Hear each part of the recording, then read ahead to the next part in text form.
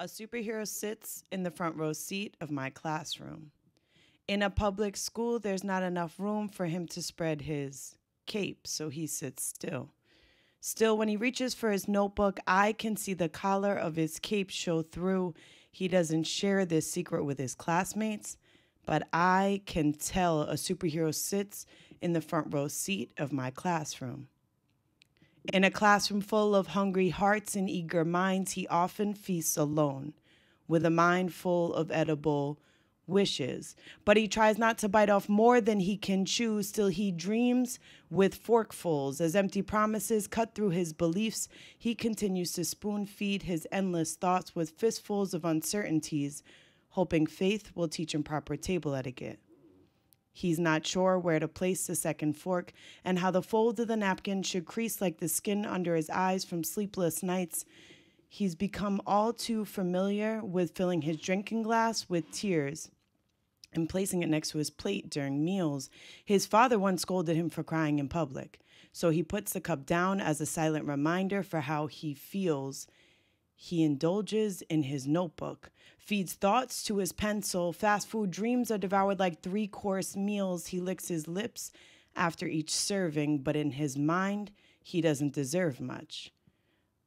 The tradition has been well-fed. Consumed in penitentiaries, seemed like everyone ate their carrots and their clothes resembled full bellies, impressionable. Obese footsteps are easy to follow, so he's told to lead, but it's difficult to push aside the carrots when no one else is eating the greens.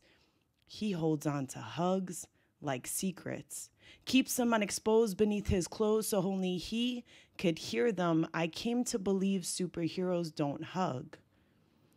Or maybe this superhero forgot how to place his arms to show affection, forgot how the scent of another human won't erase his mother's, but may fill the void he's been missing. He hasn't felt another heartbeat against his chest since his mother was sent to prison.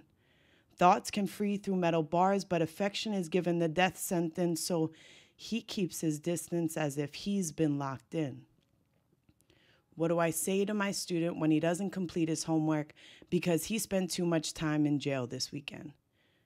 What do I tell him when he asks, why me? How do I respond to, I didn't want my life to be this way? Who do I go to when he looks me in the eye and hands me a glass of water?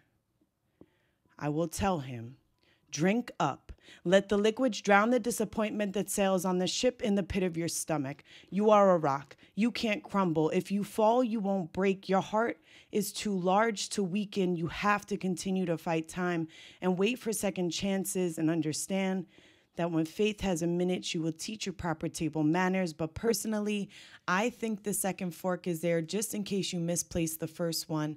And a person that knows how to properly fold a napkin probably has a sad story behind them, and bed bugs jump. So hugs aren't always the best sign of love, so don't be afraid to keep your distance. I will tell him, never stop dreaming, because at the end of any good comic book, the superhero becomes the local child's biggest role model.